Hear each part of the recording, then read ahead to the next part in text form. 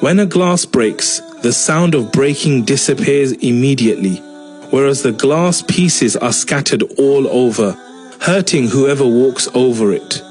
Similarly, when you say something that hurts someone's feelings, your words disappear, but in their heart remains pain for a long time. Therefore, don't say anything except good.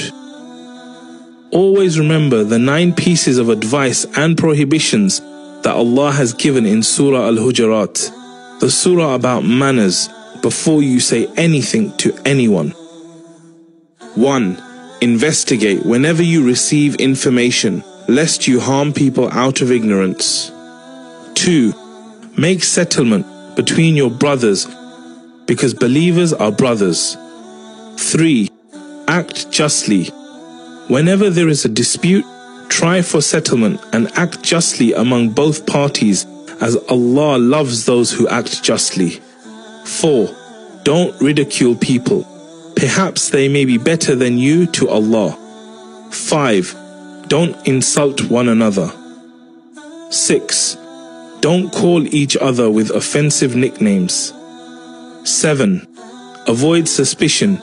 Indeed, some of the negative assumptions are sins. 8. Don't spy on each other. 9. Don't backbite each other. It's a major sin equivalent to eating your dead brother's flesh.